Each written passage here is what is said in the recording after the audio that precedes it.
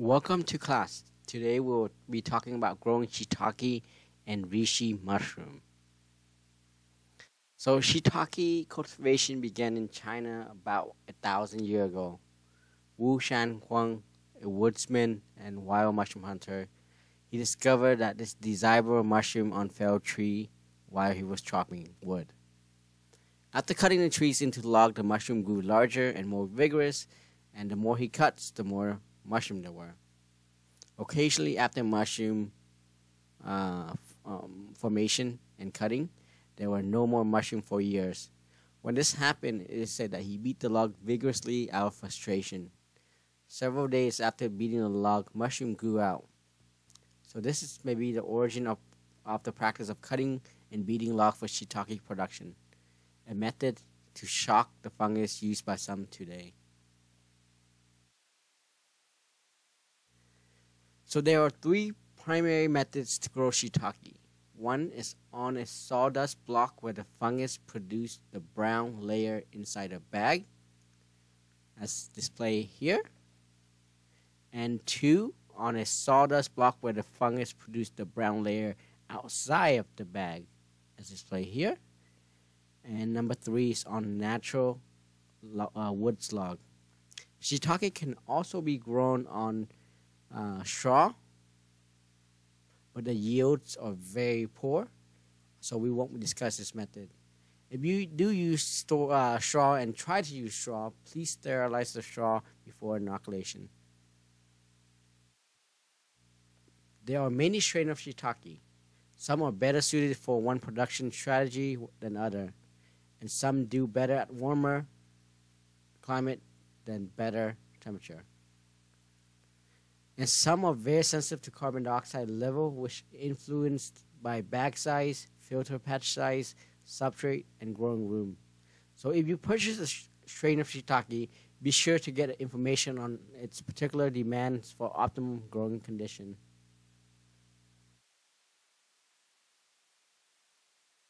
So here, this is a chart from Field Forest Products. So most of the mushroom production company out there will have some type of strain chart like this, and you can see there's a wide range variety that's best suited for beginner.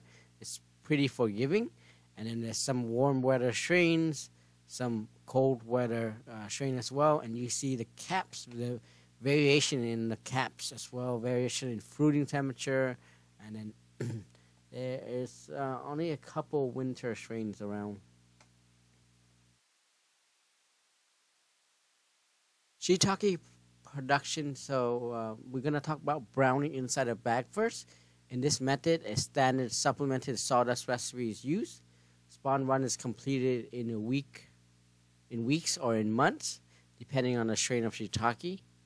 So as colonization is nearing completion, the white mycelium on the outer surface will begin to turn brown.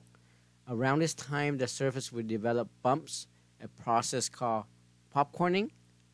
Pins will begin to crack to crack the surface. At this time, the bag can be removed entirely. The bag is then placed in a fruiting room with high humidity, about 70 to 90%, and a mild temperature from 60 to 65. Some strain will grow at higher temperature. You can see the light browning right here on the mycelium, and you see popcorning starting to occur. That's when you want to wait till this thing turns all brown. So if the bag is fully colonized or at least partially brown, yet will not fruit, place the bag in the refrigerator for 2 or 3 more days. So here you see that the popcorn start turning brown. When you see this and you don't see any fruit, you want to shock the fungus. So when you put it into the refrigerator, this cold shock often stimulates the block to fruits. Some strain will begin to fruit before the skin turns brown. This is also normal. When you buy or obtain your own culture of shiitake strain, ask about the appropriate growing condition for a particular strain. When the skin is brown, a block may exude droplets of colored water. This too is normal. If you are growing shiitake in a growing room without heat or air conditioning, cool nights are often enough to stimulate fruiting. Some growers hit the block with their hand or slightly drop the block on a table, The physical shock seems to have been initiation. If you do this, do not break the block. I have no recommendation for this practice. Most evidence in favor of physical shock is anecdotal, but there is a lot of it. Hitting colonized log in the forest with the back of an axe to simulate fruiting is an ancient practice, as mentioned earlier. After harvesting the first break or flush of shiitake mushroom, place the block back on the shelf in your growing room and let them rest for 1 to 2 weeks. This causes them to lose some water. So after this rest period, soak the block in water for 4 or more hours until the block are almost back to their original weight. You want to weight down the buoyant block with bricks or something else heavy. In this case, rebar was placed on top to hold down the blocks. Then put the rehydrated block back into the fruiting room for another crops of mushroom. Repeat this for a third break. If you develop your skill and optimize production, you may get as many as 10 breaks. I know a grower in Japan who get 12 breaks from a block. Most of us, however, stop after a few cropping cycles. There are no official standard in the US for shiitake, but the following is commonly used to grade shiitake mushroom. You have extra large or jumbo, which is around 4.5 inches in diameter or larger. Then you have large grade, which is 3.4 to 4.5 inches. Then you have medium grade, which is 2.5 to 3.5 inches, and small, which is 2 to 2.5 inches. Typically, the margin of cap must still be in row, or there will be a number 2 quality. Sizes smaller than number 2 inches are usually considered number 2 quality. Any deformity or imperfection makes the mushroom a number 2. Many shiitake are imported from China, especially when dehydrated. Curiously, many preferred strains in China have thin flesh. So here, see, these are premium quality, where it's number 1, and you see this number 2, where the caps are fully open. The stalks are pretty weak. So this is a second method to shiitake production, and this is browning outside a bag. This method requires careful manipulation of temperature and humidity and should be tried after the first method is mastered. There are many advantages of browning outside of bags. Primarily, the fully colonized and brown block can be held in cold condition in a dormant state for many weeks or maybe months. They also ship well. You get to decide when you want to fruit the block, and you will see it has a unique feature. It produces a thick brown layer of mycelium on the outside of the sawdust block. You can think of this brown layer like a bark on a tree. It provides structural integrity, protection, and water retainment. Some growers take full advantage of the brown layer. The plastic bag is completely removed once it has formed, and the block is stored dormant in a cool place for a short to long period of time. So in this method, browning outside the bag, a standard supplement sawdust recipe is used. Spawn run is completed in weeks or months, depending on the strain of shiitake. As colonization is nearing completion, the white mycelium on the outer surface will begin to turn brown. Around this time, the bag is completely taken off, and the block is kept in a room held at 64-68 Fahrenheit, and either fluctuating of 95 humidity for 4 weeks. The block will form a brown skin over this time and will be ready for storage. This is the brown skin you can see. Beautiful brown skin protecting the whole block. Once the block is brown, the fully colonized block can be held in cool condition in a dormant state for many weeks or maybe months. To initiate primordia, soaks the block in cool water for 4 or more hours until the block is almost back to its original weight. Fruit in a room held at 64 to 68 Fahrenheit at 80 to 95% relative humidity. The last method is growing shiitake on natural wood. This method of growing shiitake requires very little equipment. So first, you want to find some suitable hardwood. Cut them 4 to 8 inches wide and 2 to 4 feet long. You want fresh log with fully intact bark. Then you want to inoculate the logs soon after harvest, to about 3 weeks after they were harvested. This interval between the harvest and inoculation provides time for antifungal compound in the wood to dissipate. Oak, poplar, maple, alder, ash, beech, hickory, and other hardwood are suitable. I would avoid conifers in general.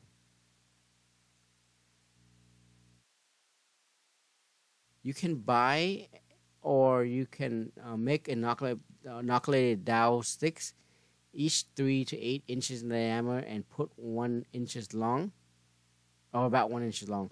Or you could buy or make sawdust spawn. To make dowel spawn, cut a dowel stick into pieces, soak the pieces in water for 24 hours, sterilize and inoculate them in grain spawn, liquid culture, or auger pieces, which will take longer.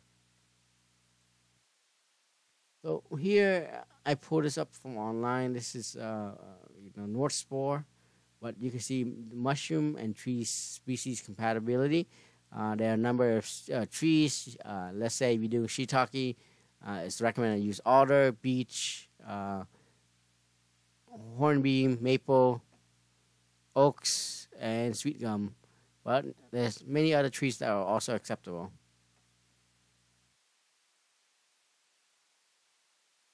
Timing log harvest with sap flow can help increase yield and longevity of your mushroom. This typically coincides with dormancy cycle. Two ideal time for harvest is during the fall. About 1/3 of the tree's leaves have changed color due leaf drops, and in the late winter to early spring before buds swell and leafed out.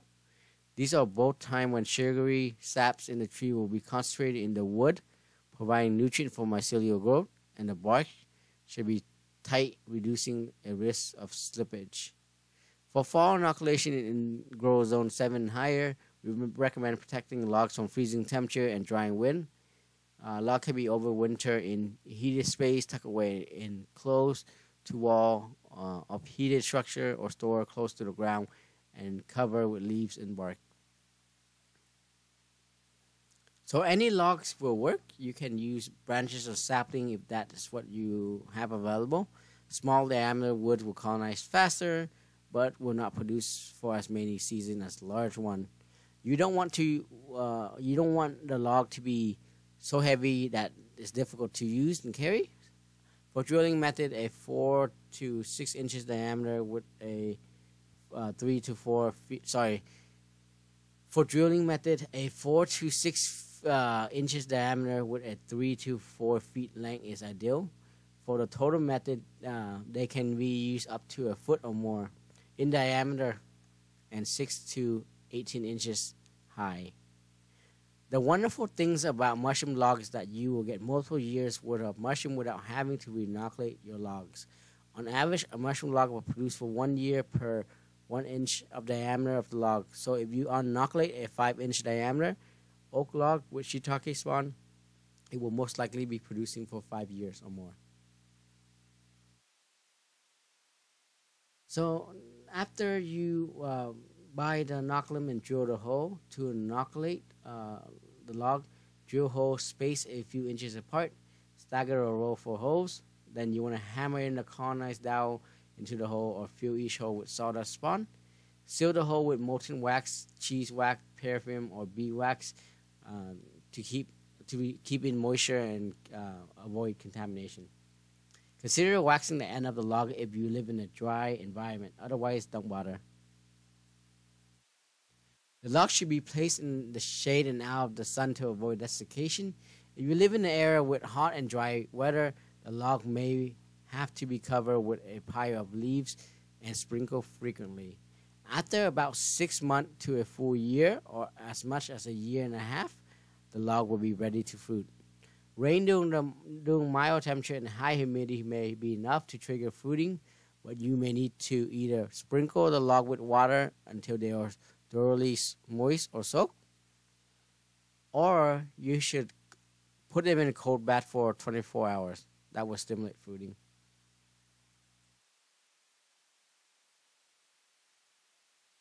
You can soak the log again in 2 to 3 months and do this one or two more times in a year. I routinely fruit inoculate a log in an interval of almost exactly 12 months by submerging the log in water for 24 hours. Inoculated log may fruit for several years using this method.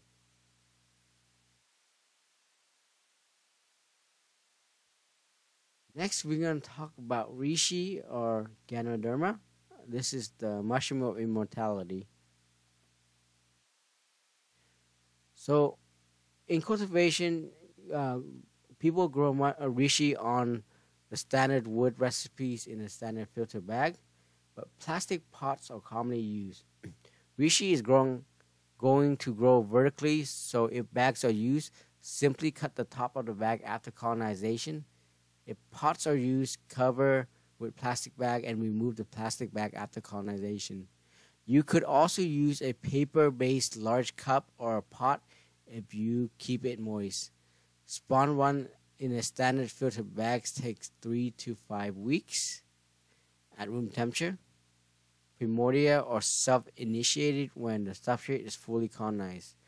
While reishi can tolerate low humidity than other mushrooms we grow, provided with high humidity 80 to 95 for optimal growth rate.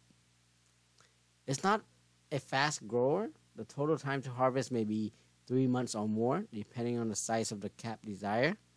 The fruiting room can be room temperature or cooler. Some light, enough for you to read something, is necessary for primordial initiation. Stalk will be first evidence of the fruiting bodies. If you do not introduce fresh air by cutting off the top of the bags, you will be encouraging high level of carbon dioxide in the bag, and the stalk will elongate. You may or may not want long stalk, but you are somewhat in control of what you want the final fruiting structure to look like. Let the stalk grow to the desired height in the sealed bag, then remove the top half of the bag for caps or conchs formation. Otherwise, like I said, high carbon dioxide will promote antlers developments. In fresh air, the cap will continue to grow to a certain size, but the stalk will stop growing. Reishi can also be grown on log, inoculated as described above for shiitake. The mycelium reishi knit together very tightly in sawdust. Some environmental awareness entrepreneur produce packaging material out of colonized sawdust to replace styrofoam. If you read or hear about packing material or building blocks made of cultivated fungi, it is likely mycelial growth of reishi. But keep in mind the energy that's required to produce the sterile grains, the sterile woods, and the time it takes to colonize this block. Thank you, and see you next week.